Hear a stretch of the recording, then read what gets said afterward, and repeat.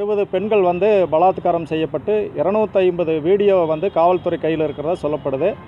ஆனால் குறைவான நபர்கள் தான் கைது செய்யப்பட்டிருக்கிறாங்க. முக்கியமான நபர்கள் வந்து கைது செய்யப்படவில்லைன்னு சொல்லி பொதுமக்கள் அச்சப்படுறாங்க. பாதிக்கப்பட்ட பெண்கள் வந்து காவல்துறை நியாயமாக இருந்தால் மட்டுமே நேரடியாக வந்து புகார் தரக்கு வாய்ப்பு இருக்குது. ஆனால் வீடியோவில் இருக்கிற ஆதாரத்தை வச்சே காவல்துறை நடவடிக்கை எடுக்கலாம் அப்படிங்கிறது தான் சமூக ஆர்வலர்களுடைய கருத்து.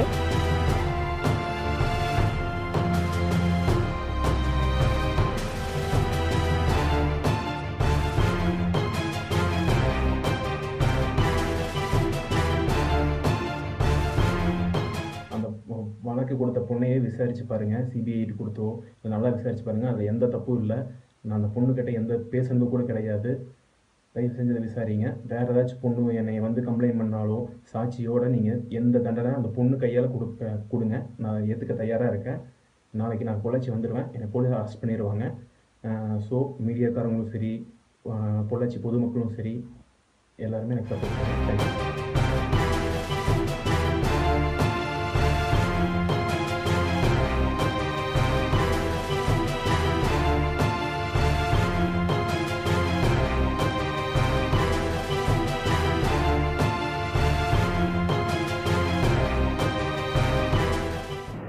வழக்கை பொறுத்தமட்டு வேறு யாரும் சம்பந்தப்படவில்லை. 4 பேர் மட்டும் சம்பந்தப்பட்டுள்ளதாக சொல்லியுள்ளார். அவரிடம் 2 செல்போன்கள் கைப்பற்றப்பட்டுள்ளன.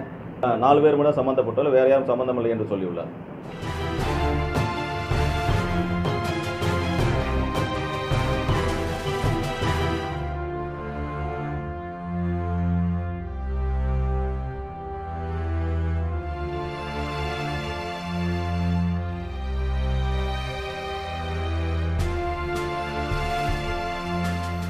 அம்மாவின் அரசு யார் தவறு செய்தாலும் கடுமையாக நடவடிக்கை எடுக்கும்.